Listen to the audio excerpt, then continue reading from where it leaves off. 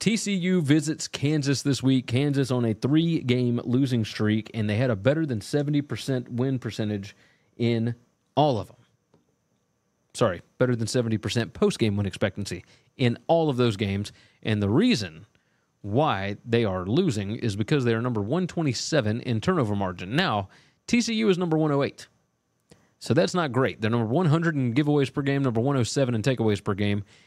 Kansas is number 126 in giveaways per game. It's almost like you can bank on it with Jalen Daniels now.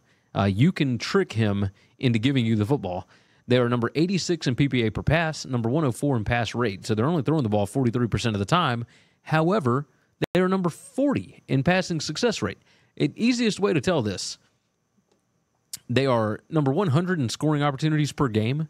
They are number 13 in points per scoring opportunities. So when they get down there, they're actually getting the ball in the end zone. It's just that they're not getting there very often because they're putting their defense in a terrible position by giving the ball to the other team so much. So, on the other side, TCU, they are number 7 in scoring opportunities per game, but they are number 77 in points per scoring opportunity. That is not good. Of course, Kansas isn't great at defending it. They're number 68, but that's still better than 77th, obviously. So, this is a tricky game, but I trust...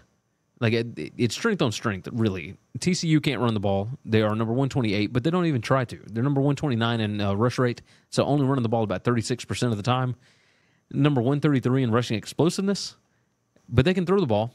They're throwing the ball 64% of the time. They're number 15 in PPA per pass, number 30 in passing success rate. They don't allow a lot of havoc. That's certainly good. Kansas's defense, though, is number 27 in PPA per pass. You look at these, the 5 factors plus talent rank, TCU is more talented than Kansas. There's something, Parker said it best, right? He tweeted out last week that Jeff Grimes will have to answer for what he has done to Jalen Daniels, and they're just not scheming guys open as easily anymore. So the fact that this is Kansas minus 1.5, I'm going the opposite direction. Give me TCU plus the 2. I think they win the game outright. There is a 2 out there, so I'm taking that one. TCU plus 2 on that. Thanks for listening to Winning Cures Everything. Make sure and follow me on Twitter at GaryWCE. If you want to toss in a question, you can email me, Gary@winningcureseverything.com. Make sure and hit that subscribe button, and we'll see you next time.